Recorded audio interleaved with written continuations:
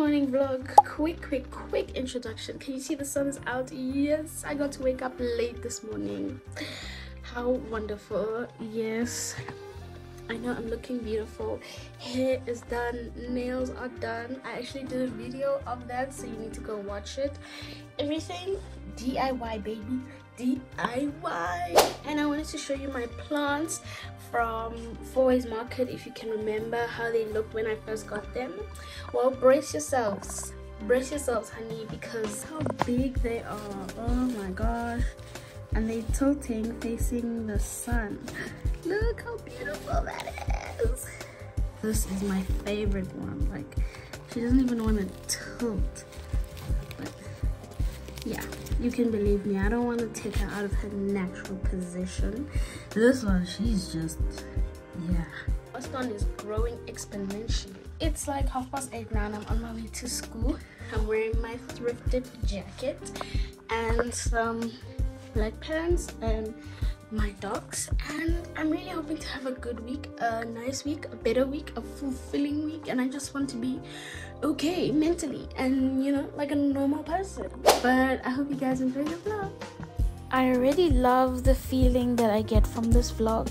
You can already tell I was in a much better space. There was so much better energy. I felt confident, I felt calm and ready to tackle the week. Come get lunch with me. It's so hot and the lesson ended early, so I just want to get like a samosa.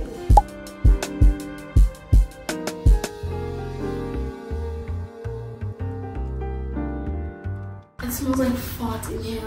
It smells like nuts. Well, I guess welcome to the vlog. Welcome again to my very safe space.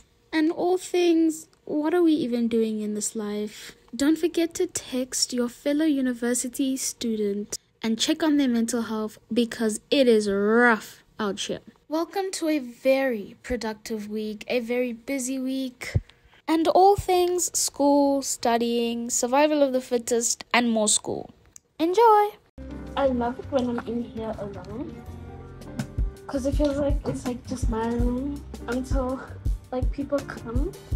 But I got some lunch. Let me show you what I got. I got a pepper steak pie. It's a little cold, but it's supposed to hold me. And then I got a custard donut. It looks so good. Look. Yummy. It's gonna give me a stomach ache. But yeah, I'm just gonna chill now and wait until 2 for my mom to finish, because luckily today is not a long day and I'm not here until 6. So I'm just gonna watch a show and chill. In university, you're constantly asking yourself, what are you doing? Because everyone around you is either still in university or some people are even working already. Especially in this economy and the pressure of studying further, you constantly ask yourself, am I going to do another degree after this one? Do I have the stamina left in me?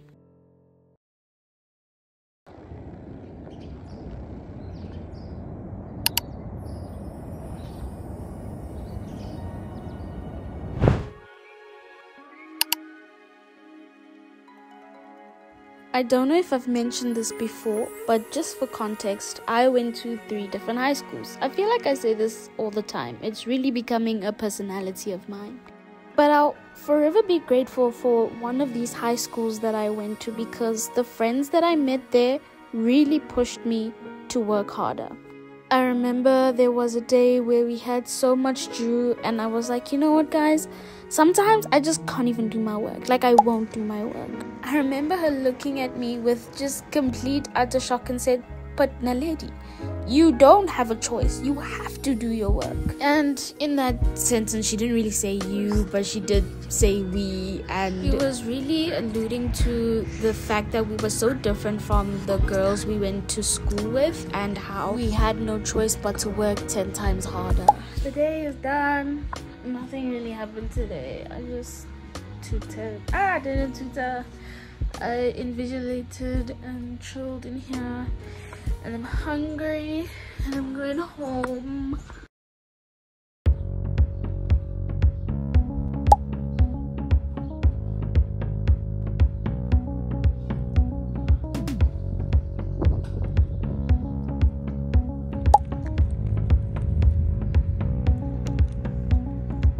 Seven, and people are out, people are busy, and I'm gonna go for a run and do a 3K, try to push myself, be better than yesterday.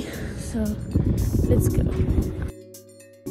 So to take you back to the story of when I was in high school, I think from that day I really understood that sometimes working hard, yes, is a choice, but most of the time you really don't have a choice. But if you want to see yourself where you picture yourself being, then hard work is just a non-negotiable.